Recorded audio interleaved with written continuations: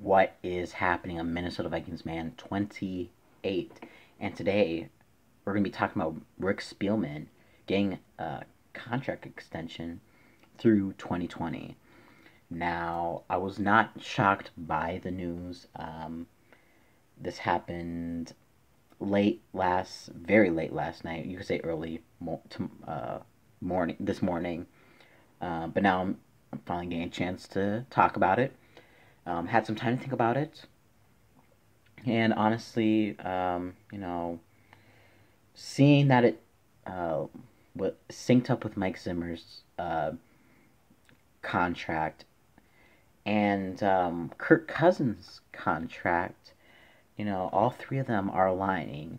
So I'm really getting the sense that this is really going to be do or die, go big or go home in these next couple seasons.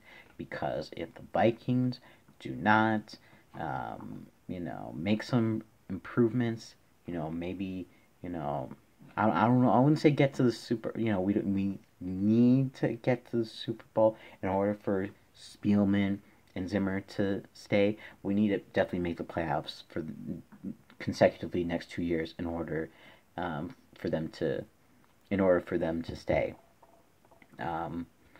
And Cousins, I don't know what's going to happen to him after the 2020 season. Who knows? We don't know how he's going to perform. What I'm thinking now is in these next couple years, since Rick Spielman knows after 2020, depending on what happens, future is up in air. So he's gonna go all out, and I like that he's gonna take some more risks.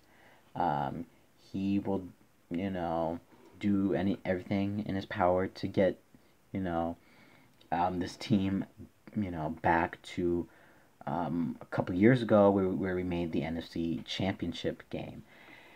But this time, do it with number 8, Kirk Cousins. So, Spielman, I mean, he does very good in the draft. I think he'll take more chances, and maybe we can move up in the draft. Maybe move up, with maybe a second round pick or whatever, or a later round pick. I really see us moving up at some point in the draft.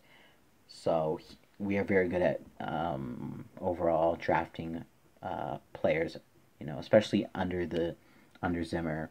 The only one that hasn't really gone out well that I can really think about is Laquan Treadwell, but that's because we have one of the best duos in the NFL in Thielen and Diggs.